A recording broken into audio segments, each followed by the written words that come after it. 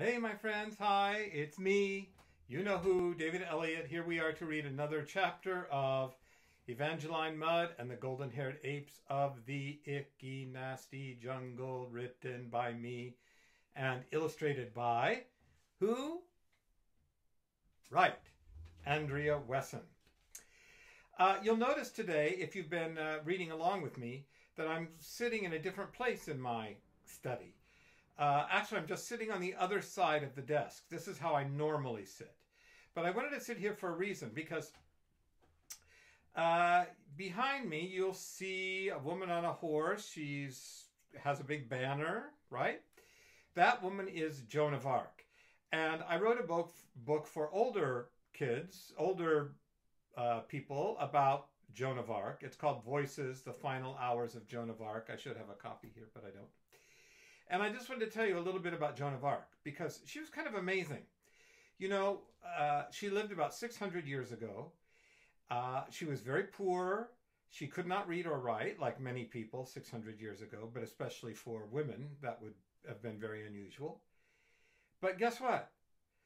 During the time when she was born, there was a war between England and France. It had been going on for a long time, so long, in fact, that it was called the 100 Years' War. And guess what? When Joan of Arc was 16, she led an army of 12,000 men, and basically she ended the 100 Years' War. That's kind of incredible, right? And she had many things working against her in the Middle Ages. She was a girl at a time when men were even more powerful than they are now. And she could not read or write, and she was poor. And yet, somehow, even though she had never been on a horse, most people think, she was able to lead that army and end the war. You know, Joan of Arc met with many difficulties, but no matter what happened, she just kept going, no matter what. And you'll see at the bottom of that poster, one word: onward. And that seems to me a very good motto for all of us right now, when times are a little tough. Onward, right? We don't have any other choice, so we might as well just buck up and move ahead. Well, by the way, this poster is by an illustrator named Carson Ellis. And my editor of the book Voices, about Joan of Arc, gave me that poster as a gift, which was so nice of her. And that's in my study right now. Okay, we better read chapter 13. Let's see. In the last chapter, Evangeline slept in a hammock. She met Pansy, a golden-haired ape, and she also was wondering if she has what it takes to survive the icky, nasty jungle. Let's see what happens. Chapter 13. It seemed very odd to her. When Dr. Pickafley said that the plane was waiting, Evangeline naturally assumed that she meant one of those big planes that hold hundreds of people and that serve you snacks like fizzy water and peanuts. But that wasn't what Aphrodite Pickafley meant. No. What she meant was a tiny little black thing covered with dents and scratches and chips, parked at the end of a grass runway in a field where cows and sheep were grazing. The plane, whose one wing was rust-colored and whose other wing was bright blue, reminded Evangeline so much of the little black car in which she had originally seen Dr. Pickafley that Evangeline wasn't at all sure that it wasn't the same car with a couple of wings welded onto it. On both sides, just under the cockpit, the flying monkey was painted in bright red letters. "Well, what are you waiting for, my dear?" Dr. Pickafley asked. "Hop in." Within a matter of seconds, Evangeline was buckled up next to Dr. Pickafley, who was already in the pilot's seat, fidgeting with all kinds of levers and buttons and dials. Pansy had come along too. "We may need someone to co-pilot the plane in case of emergency," said Dr. Pickafley by way of explanation. "I once had a chimpanzee who was quite a natural pilot." Evangeline had already developed a deep affection for Pansy and was delighted that she was going to accompany them to Icky-Nasty. But in her heart of hearts, she really did hope that it would not come to Pansy's co-piloting the flying monkey. "It isn't that I don't trust her," Evangeline said to herself. "It's just that, well, she's an ape." "Unfortunately," Dr. Pickafley continued, "the chimp could never control his urge to loop-de-loop, so I had to ground him. Do you like to loop-de-loop, my dear?" I don't know," the girl honestly replied. I've never done it." "Well, we'll have to fix that, won't we?" said Dr. Pickafley. And with that, the flying monkey left the ground, loop-de-looped once over the field, and headed straight in the direction of Icky-Nasty. Soon, the plane was darting and bobbing thousands of feet over the surface of the sea. Evangeline was enjoying herself immensely. Dr. Aphrodite Pickafley was an excellent traveling companion, and she didn't hesitate to talk about her many adventures, searching for cotton-topped tamarinds on the banks of the great Ooey-Gooey River, or tracking highland gorillas through the wilds of the Bugaboo Mountains. Eventually, Evangeline lost count of the hours. Pansy settled down in her lap, and soon both girl and ape were fast asleep. When Evangeline woke up, tiny brown dots of land were beginning to appear on the ocean below her. It looked as if someone had spilled a bag of chocolates on the surface of the water. "Those are the itty-bitties," Dr. Pickafley explained. "We shall arrive in Bababoon very soon." Pansy seemed to understand what Dr. Pickafley had said.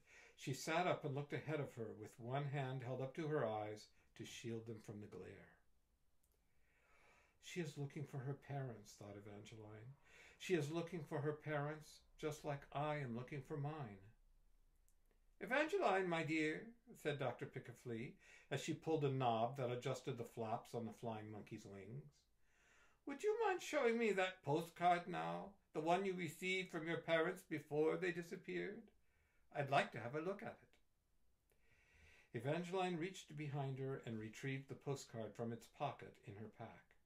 She handed the postcard to Dr. Pickafley. "Is that your mother's drawing?" Dr. Pickafley asked, examining the postcard with both hands. This meant that for the moment nobody was actually piloting the plane. "Under the stamp, I mean." "Yes," said Evangeline, noting that the flying monkey seemed to be descending rapidly. She was always drawing golden hairs. She did it all the time." "Do you mind if I remove the stamp, my dear?" Dr. Pickafley asked. "I'd like to get a closer look." Taking extra care not to destroy the drawing underneath it, Dr. Pickafley began to pick at the stamp. By now, the flying monkey was practically in a nosedive, a fact which Dr. Pickafley paid no attention whatever to, but which Evangeline couldn't help but take notice of. In spite of her nervousness, however, she was amazed at how Dr. Pickafley's enormous hands could do such delicate work. In a matter of seconds, Dr. Pickafley had peeled the stamp back far enough so that the golden hair face beneath it was completely revealed. "I knew that picking all those grubs out of the tree bark would eventually come in handy," she said. But then, as she studied the drawing, her face began to grow more serious. "Evangeline, my dear," she said, handing the postcard back to the girl, "take a look at that drawing. Tell me what you see." Evangeline took the postcard and studied the drawing. She recognized the dark, bold line with which Magdalena drew, and for a moment a heaviness filled her heart as she thought about those happy evenings in the cozy bungalow. Her mother had drawn the golden hair with its brow wrinkled and its eyes squinting and looking off to the left. The longer the girl looked at the drawing, the more it seemed to be telling her something.